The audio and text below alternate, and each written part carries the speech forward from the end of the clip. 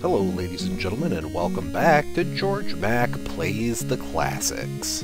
Another blockbuster movie of the 1980s comes to the small screen with Who Framed Roger Rabbit. Instead of an action title, this one leans heavily into the investigator occupation of Eddie Valiant, and we get an adventure game instead. The plot of the movie morphs into something that fits in a video game. Judge Doom wants to level Toontown so a freeway can be erected in its stead.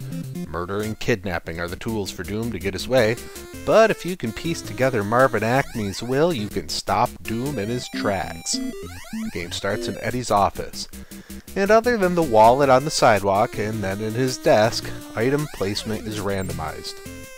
This makes the game a massive chore to play, as you're stuck going from building to building, looking for the items you need to make progress.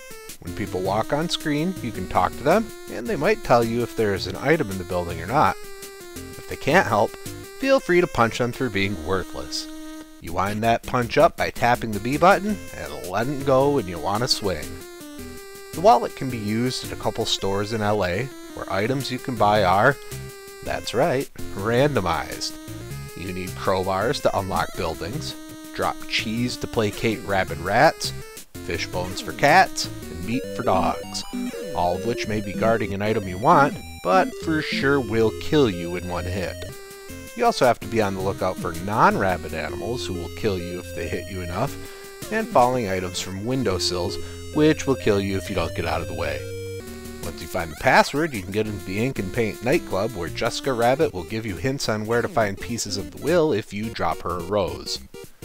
You need to find 4 pieces of the will across LA, the park north of town, and Toontown. While you're searching, you may hear a siren and then see a couple of weasels walking toward you, if you're on foot, or driving quickly at you if you're in Betty the Cab. If they catch up to you, they capture Roger, and they say the first part of a joke. If you hit the right punchline in the small amount of time you're given, they let Roger go, and you're back on your way searching for the will. If you run out of time, or pick the wrong punchline, you lose a life. The randomization can stick you with a bum deal, as I was when I needed a rattle to give to a snake so I could get the last piece of the will, but over a half hour of searching for one didn't give results. I decided to start over, and even if I had to search every building in Toontown, I was finally able to make it to Judge Doom.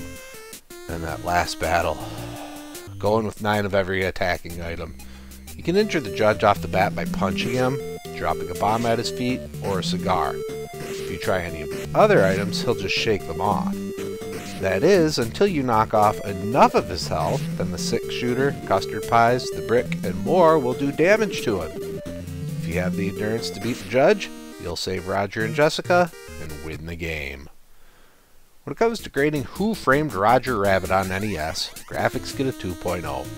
The graphics are pretty good.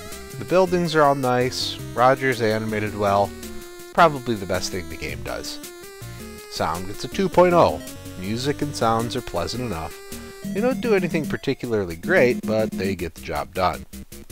Gameplay gets a 0.5. Walk around a map, enter buildings, look in drawers. Get into the occasional scrap with weasels, rinse, repeat. Difficulty gets a 1.0.